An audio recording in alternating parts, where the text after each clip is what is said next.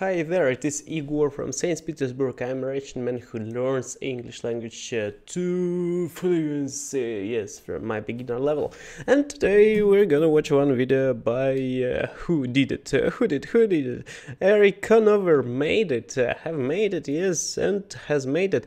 And today we're gonna do like correction, like watching together. Please use your water before your flight, and today we're gonna fight with this video. Yes, and Eric Conover, thanks so much for sharing your video, and let's start watching it. It will be maybe interesting, maybe not, but I hope that yes, it is what not to do in New York City. Let's jump into it. This video was brought to you by Squarespace. Whether you need a domain, website, or online store, make it with Squarespace.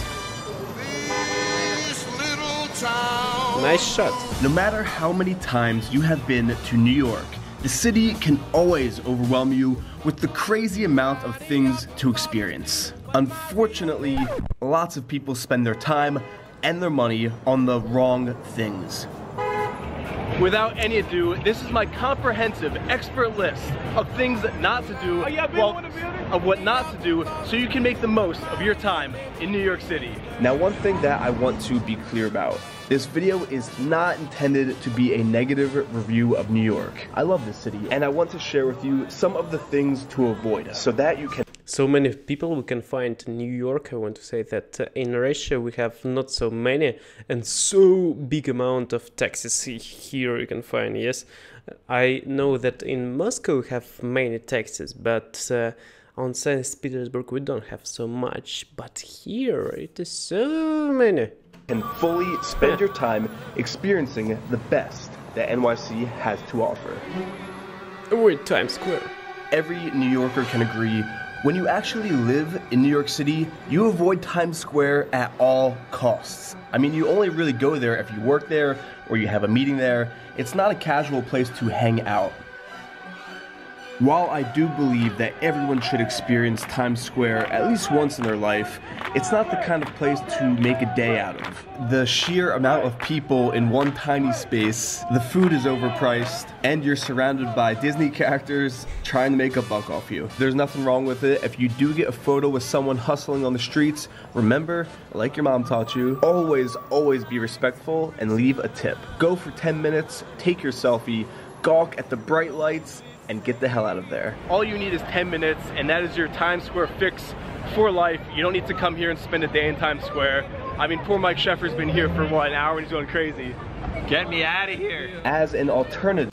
In Russia we have some kind of places, but it is not so crowded like Times Square. In Russia we have places with informal people, like people who are one moment I will describe. It is like do you know subcultures? Emo, like somebody who likes I don't know how to describe it. Emo, yes, you know, emo. It is pink and black.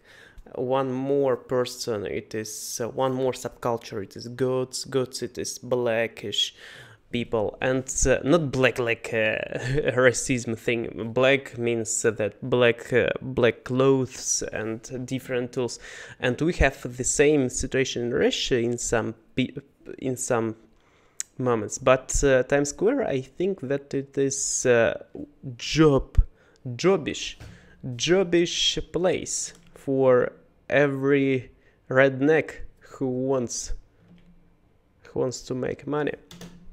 To Times Square, check out Bryant Park. It's only a few blocks Times away Square from looks Times like Square, right next to the public library. Square. You'll still get your fix of that midtown hustle feel without all the crazies. Avoid chain restaurants. You've been walking around the city all day. Oh, Fridays, we have the same in Russia. And you are so far past the point of hungry, so you walk into that first chain restaurant that and you this see. too. Do not do this. The golden rule is if you can eat there at home, you should avoid eating there in the city. You didn't book that trip to New York City to come and eat at your favorite fast food restaurant. Rather, make your way downtown, away from all the chaos, and find something local. In New York, you could eat in a different restaurant every single day, and it would still take you 65 years to eat in all of New York City's 24,000 restaurants. Avoid the franchise restaurants, don't be distracted by the bright lights, get out of Times Square, and go find something that New York City is known for: great restaurants. Okay, what did I learn? That if I will be at New York, need to avoid franchised restaurants like McDonald's, Starbucks, Fridays, maybe El Patio. I don't know, do you know El Patio or not? Else, what's kind of KFC? Yes, you know KFC. It is some chicken wings. And in Russia, what do I want to say? I want to say that in Russia you should avoid places so unfranchised. Unfranchised means that you will have food with poor quality. Maybe in New York you have something like this, hot dog stand, or maybe a shawarma stand. Do you know what is shawarma? Shawarma, it is a roll. And in Russia you should avoid it if you are not in center, because if you are not in center, you have big opportunity, you have the biggest chance to find something not really good quality. Okay, let's check next. The sidewalk in New York is like an actual highway, and there's a certain set of rules for walking on the sidewalk here. First, you should never stop abruptly in the middle of the sidewalk. If you do, people will bump into you. Do not stop walking to check your phone, maps, or gawk at the tall buildings on the middle of the sidewalk. Also, avoid walking in the bike lane, and avoid jaywalking. Jaywalking? What is jaywalking? Jaywalking. Rather, if you have to check your phone, simply stop and walk off to the side, out of the way of all the foot traffic, and check your messages there. Wait. All over Midtown, you'll see signs for bus tours around the city. While the tours do take you through the majority of the city and offer some amazing beauty points, it's only for a passing moment in traffic, or not moving in traffic at all. There's crazy long lines in the summertime. In the winter, you'll have the bus to yourself for good reason. You're exposed to the elements, and it can be pretty miserable. Rather than taking a bus around the whole city, pick one neighborhood in specific, like the West Village, and spend the day exploring that one specific spot rather than spreading yourself too thin over the city. Design your own tour that is much more immersive in the city rather than just pure sightseeing. Avoid renting a car. Okay, what's previous was about? It is not used so much bus or what? One moment, need to check again. And avoid jaywalking. There. And check your... Avoid by stores, Okay, understood. I will be thoughtful. Yourself too thin over the city. Design your own tour that is much more immersive. Avoid renting a car. Sounds like a no-brainer, but you'd be surprised. Most New Yorkers don't even have a driver's license, because a car can be the least effective way to get around the city. Commercial vehicles. Yeah, I learned it from one video. I watched that on New York you should use car and you will be so fast. Only, that's Monday to Friday, 8 a.m. to 7 p.m. Today's Saturday. So today we're good, especially if you're here on a whim. You can't kind of just go to a place and say, hey, I'm gonna park here, because chances are you will get a ticket or you will get towed. Some people will pay $500, $700, $1,000 or more per month just to park their car in the city. Taxis can be good, but they can be expensive. Only rent or bring a car if you have to. Rather, I recommend to take the subway. Okay, but what's the cost of subway? In Russia, subway it is half of dollar. It is 50 cents in Moscow and in St. Petersburg. If you will use loyalty card, but loyalty card it is for everyone. Don't abuse riding the subway. It is like you will go to the police, my man.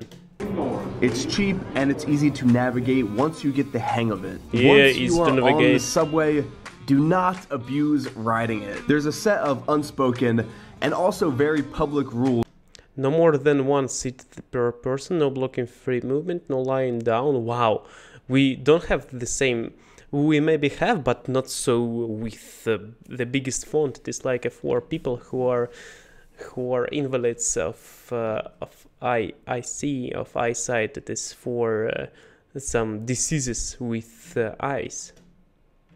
Maybe. For riding the subway. Number 1, do not hop the turnstile. Pay for the subway ticket. It's good for the city.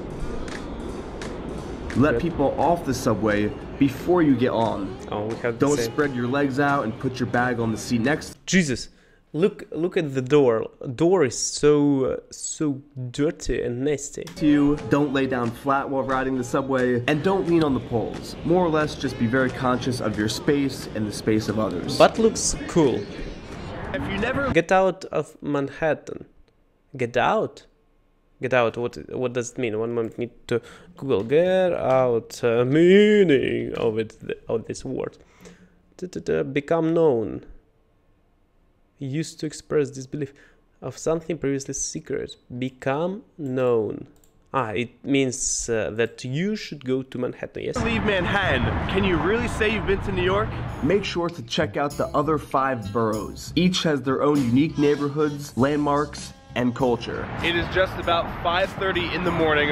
One of my favorite things to do in the city, you wake up at sunrise, especially this time of year in the summer, there's not many people at all on the bridge. You have a beautiful sunrise over there into the east.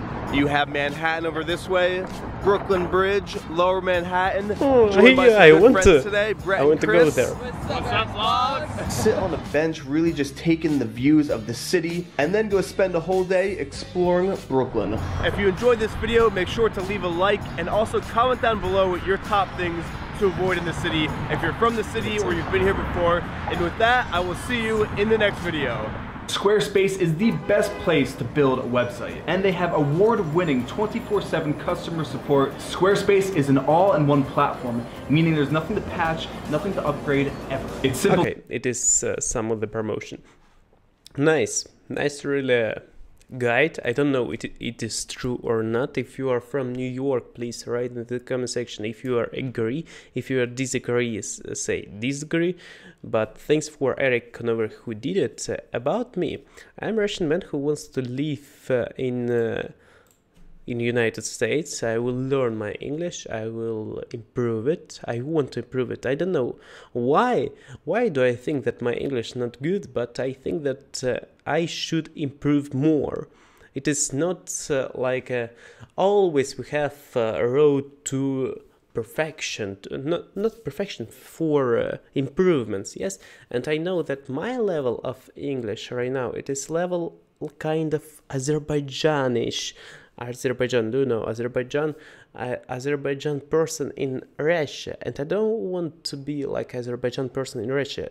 It means if you are Azerbaijan person in Russia, you are like a person who are speaking, like a person who is speaking language, who speaks the language, but yes, I will understand this person, but it is not like super pooper duper, but I want to be super duper pooper, yes, in this, and I will continue my journey, and by videos like this I'm learning it.